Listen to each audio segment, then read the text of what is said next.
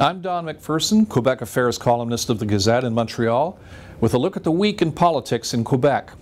Well, he's only a first-term backbencher for the official opposition in the National Assembly, but Pierre Karl Péladeau continues to be one of the most talked-about politicians in Quebec. Péladeau is the consensus early frontrunner in the race to succeed Pauline Marois as leader of the Parti Québécois.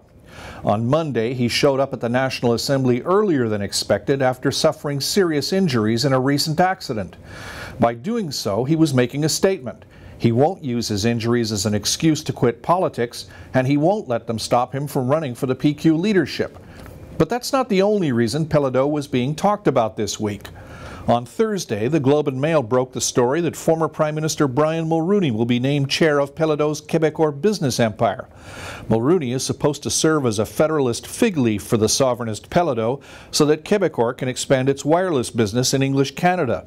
And Mulroney is supposed to stop Péladeau from meddling in the running of Québécois. But the fact is, Péladeau is still the real boss at Québécois since he's the controlling shareholder.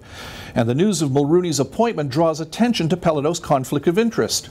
On the one hand, he's a member of the National Assembly and the current favorite to become the next leader of the official opposition party. And on the other, he still controls a business empire that happens to include Quebec's dominant news media. And that's a lot of influence in the hands of one individual.